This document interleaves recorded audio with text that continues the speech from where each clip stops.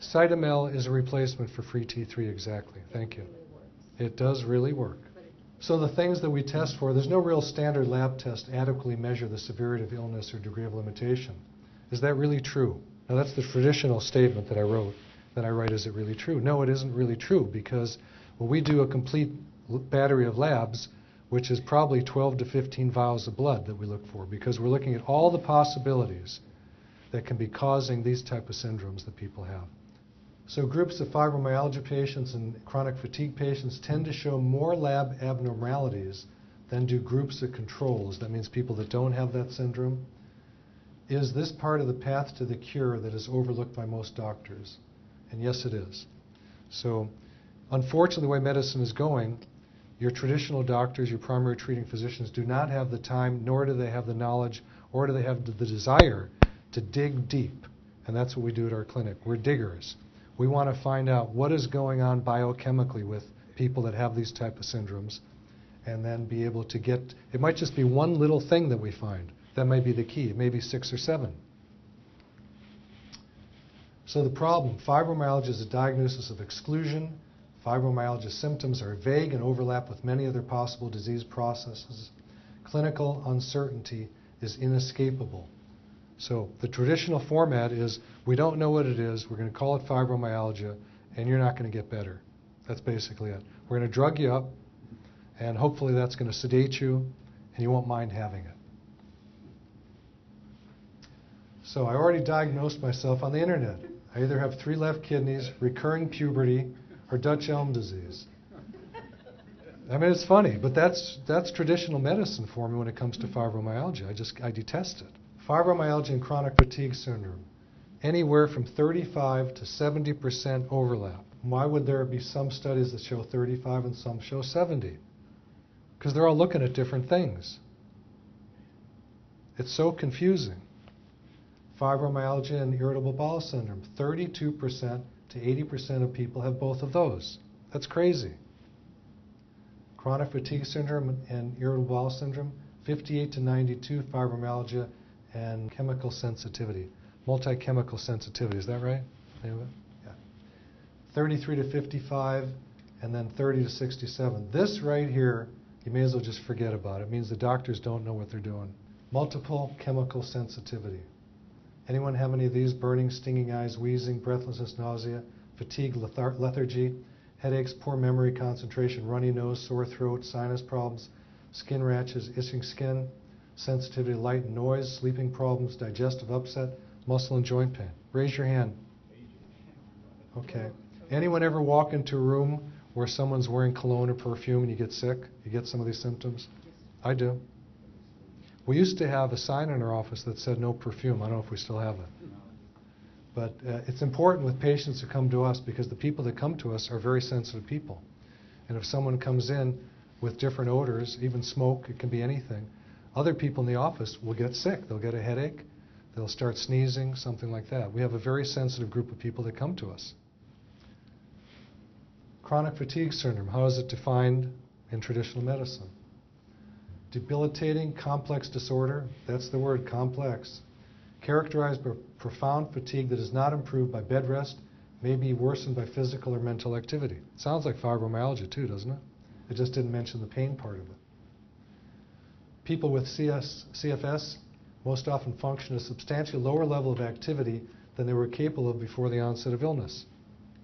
Is it an illness, is the question. I'm not so sure it is, because it's usually something we can pick up and be able to change with the processes that we do, and often the supplements that we're taught about from Christiana. So very often we can tune up the body, so it's not really a disease. Now this is kind of funny. You see a guy here sitting at his computer, his keyboard's up here, then you have one of his buddies here saying, suspending your keyboard from the ceiling forces you to sit up straight, thus reducing fatigue. Probably true, right? Anything you do that's a little different is going to make you a little more alert, stretch your body. So we see a lot of people that come in with fibromyalgia or chronic fatigue, any of these syndromes, who come in with a book of about 1,500 pages of doctors and lab tests that they've seen all over the world, because they haven't gotten down to the basics of what is their issue. And sometimes it's hard to find. Sometimes This is the key for someone. Irritable bowel syndrome, what is this called in traditional medicine? How do we define it? Benign GI disorder. What does that mean? Benign means it's not going to hurt anybody, really. It's just some kind of symptoms. Person has mild stomach complaints, maybe bloating, gas, pain, whatever that is. Chronic abdominal pain. We always have to be careful with this because, unfortunately, when someone has a diffuse abdominal pain that cannot be tracked to something after a workup is done, there is a high probability of a type of cancer called pancreatic cancer that we look for. Has anyone ever had a friend who died from pancreatic cancer? Usually hits around the age of 60, and it's talked about as being a cancer that kills people very quickly. It's not true. What it does is takes forever to diagnose. So very often doctors are checking CT scans and checking other things in the abdominal area. They don't see anything, and then maybe another doctor will look at the CT and go, "Oh, that might be pancreatic cancer." By the time it is found, a person usually lives about a year. So when we're dealing with irritable bowel syndrome or any GI complaints, I always am on the cautious side. I err on the side of caution. I make sure the person gets worked up by a regular GI doctor, and then after that's clear, I'll take over. Altered bowel habits, people usually have episodes of diarrhea and then constipation, flips back and forth. Absence of organic causes, meaning that there's no real disease going on. Organic meaning an actual disease process. Typically people get, dyspepsia, nausea, bloating, gas. Atypical chest pain, meaning that it's not the type of chest pain that people get from exercise or going to a certain area like down the left arm or to the jaw. Symptoms worse, obviously, during stressful times. And then again, normal examination. So what do we keep hearing with all these things? Normal examination. Okay, so what do doctors do? Anyone been put on fiber for any stomach complaints? Yeah, it's kind of funny, isn't it?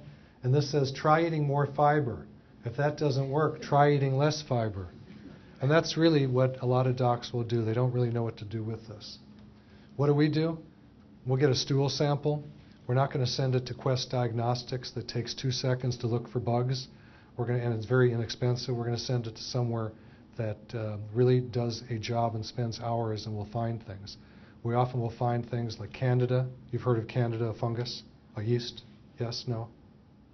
Most people have a fairly severe overgrowth of it because of the antibiotics we've taken that kill off all the bacteria and then allow the yeast to overgrow. And it's very tough to get rid of.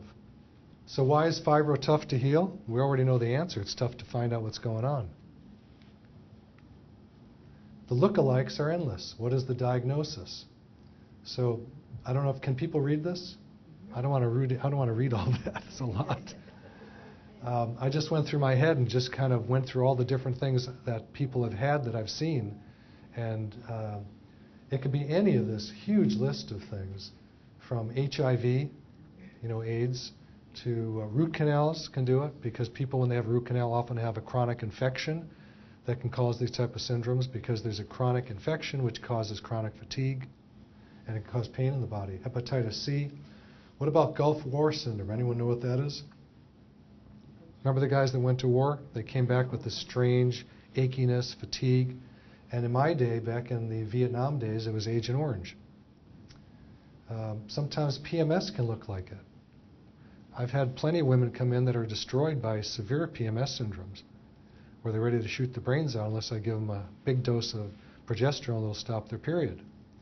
You might go, well, why would you want to stop their period? Because if they have a period, they are ready to kill themselves. It's that painful, it's that crampy and all that. Endometriosis can look like this too. Heavy metals, that's a big issue. Lyme disease. How many people in this room think they might have Lyme disease? Probably 3/4 of the people who have Lyme disease have been affected by it. My sister's going, huh? It doesn't show up in most people as a problem, but it's in most people's blood that we check. I've had one person so far that I've checked that I thought had, quote, fibromyalgia type symptoms, who I checked for Lyme who did not have it.